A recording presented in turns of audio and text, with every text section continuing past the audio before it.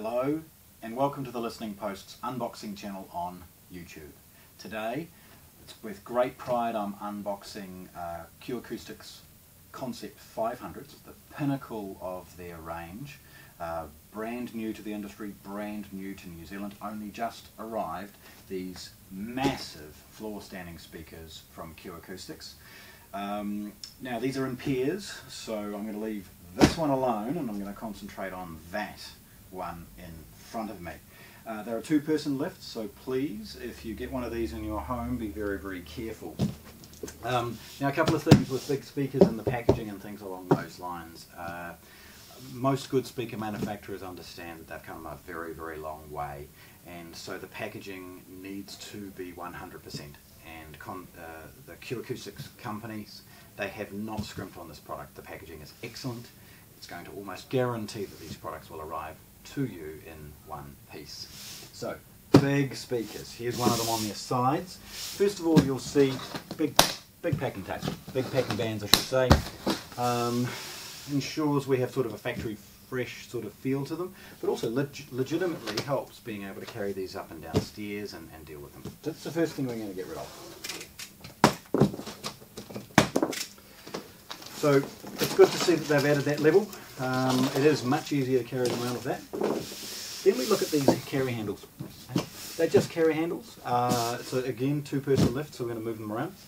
At this end, there's when they're sitting upright like this, you'll see a printed label at the top saying, look, open it at the other end. So open it at the bottom, that's what we're going to do.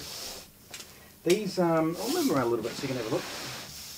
These are packed with clear packing tape. Model and serial number, model information is on all sides. Serial number information is on the base. And opening these, they are sellotaped but also stapled.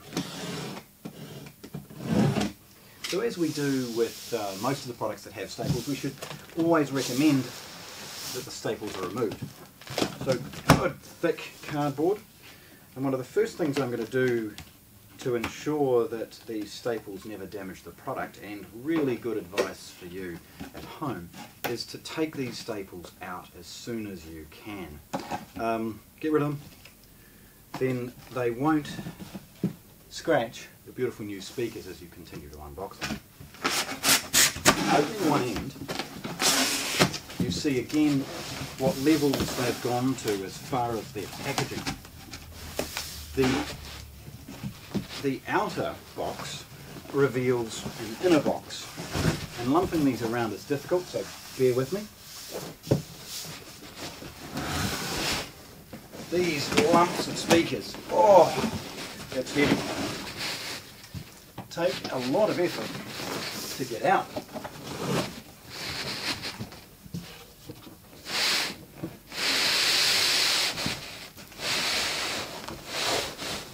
I'm just running out of ceiling height here, so I'm going to lean them over.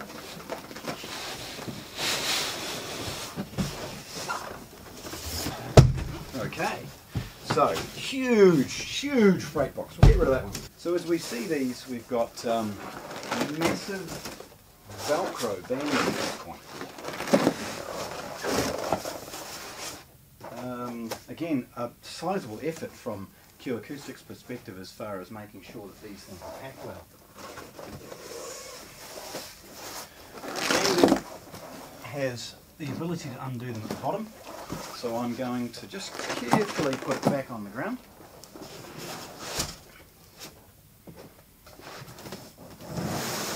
I can see all sorts of uses for this by the time we're finished. So the banding is, here we go, loose them off.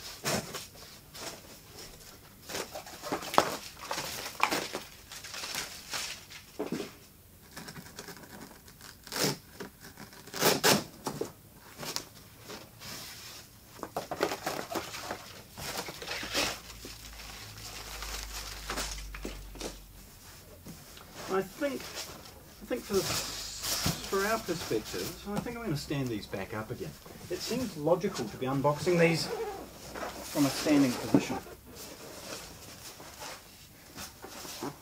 off comes the top, and you have a look at the elaborate packaging that they're doing. So the first thing is the lid is closed cell foam. Very elaborate, always designed obviously the best in protection. We've got a huge amount. Look at the depth of that thing there. Look at how deep that packaging is as far as the sides of the speakers go. So there's two sets of those. And the speaker sitting in a cloth bag. As far as navigating that out, the first is to lift. Okay. Now, in the bottom of the closed cell foam is a accessory box. The accessory box is very easy to take out, and we'll get rid of this and have a look.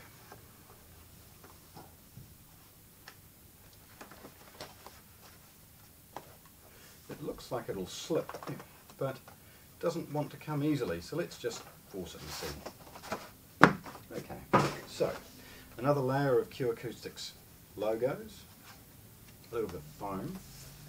We've got a Concept 500 brochure there, held in place with another layer of foam, and the spikes and other accessories, including the bridging clips.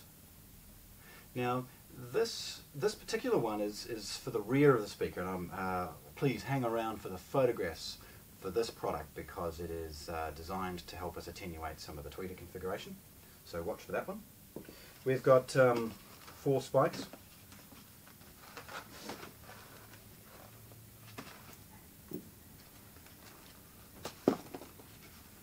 And as we're only opening one of these today, obviously there's going to be an emulation of stuff in the other one. Okay?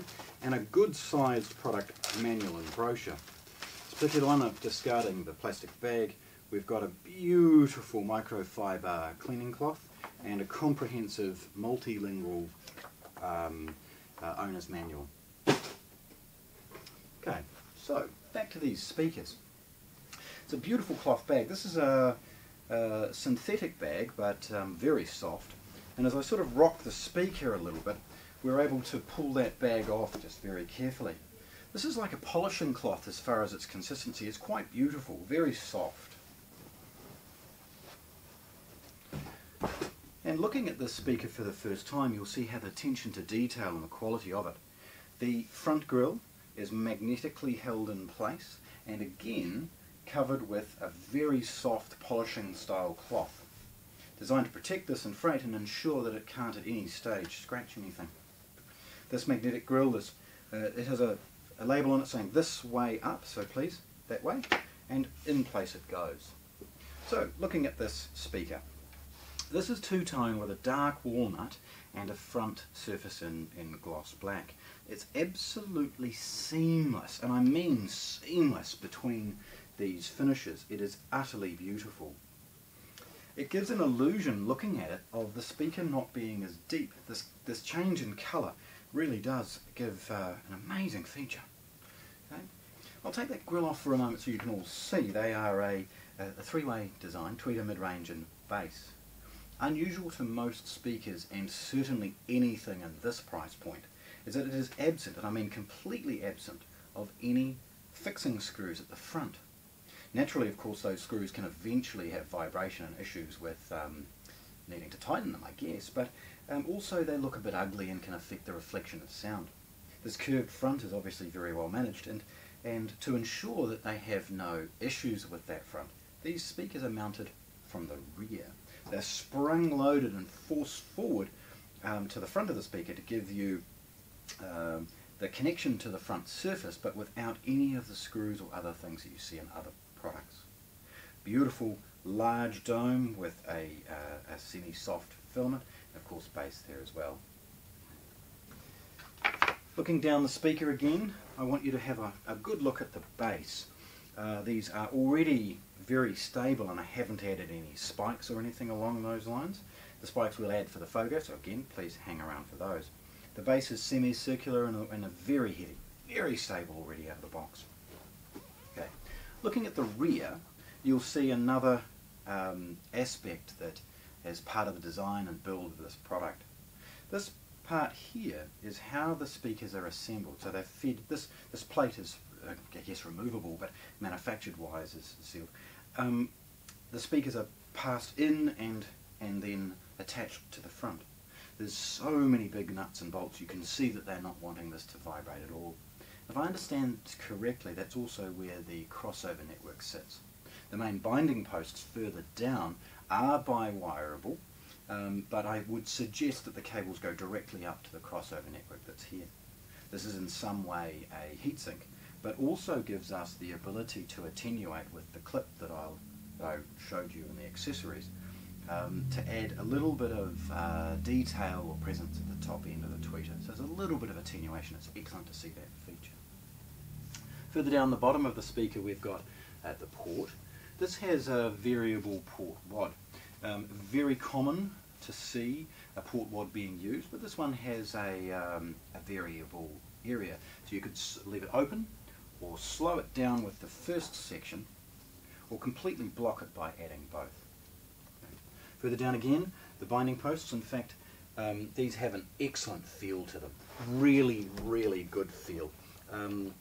They're certainly not scrimped on those. They're massive in their size, very straightforward. There's a good firmness to them. They'll handle a banana, a spade, as well as bare wires. Again, attention to detail and quality of finishing is second to none at this particular product.